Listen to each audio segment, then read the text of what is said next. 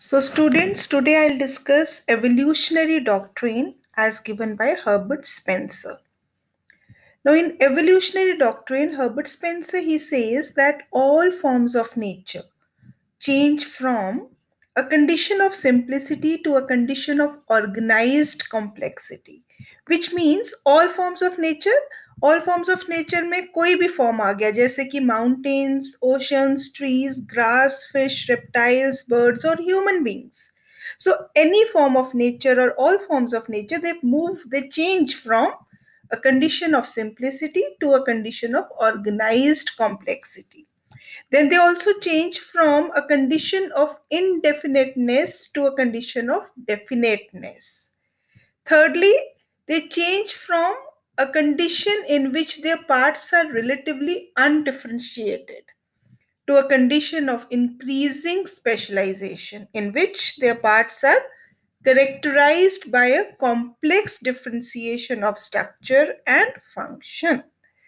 So all forms of nature, be it birds or human beings or any reptile or trees or grass, they change from simple to complex. They change from indefiniteness to definiteness. They change from undifferentiated structure and function, जाकि functions और structure जो है वो same है, उनसे to increasing specialization, that is differentiation of structure and function. And lastly, from an unstable condition consisting of a large multiplicity of very similar units, relatively incoherent, to a stable condition consisting of relatively fewer parts. तो एक unstable condition से stable condition की तरफ, large multiplicity से fewer parts, incoherent से coherent, सो unpredictable से predictable.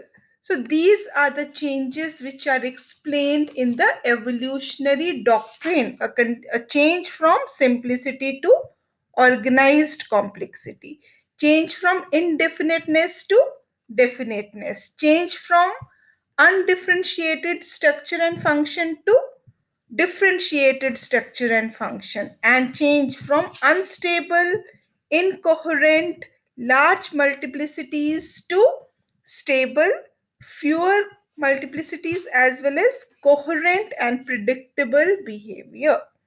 So we can conclude by saying that there are some observations which are related to Spencer's theory of social evolution.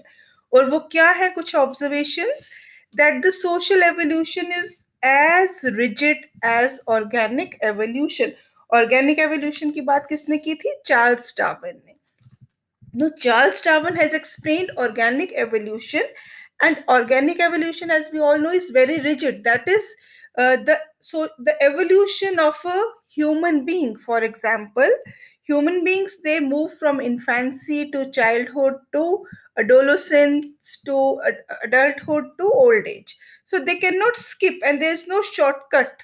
They have to pass through all the stages. The evolution is very rigid.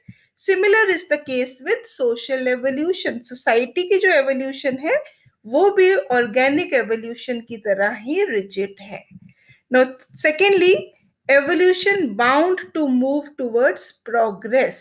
तो जो भी evolution है, be it organic evolution or social evolution, दोनों तरह की evolutions, they move towards progress, they move towards growth or progress of the nation, of the society, or of the civilization as a whole.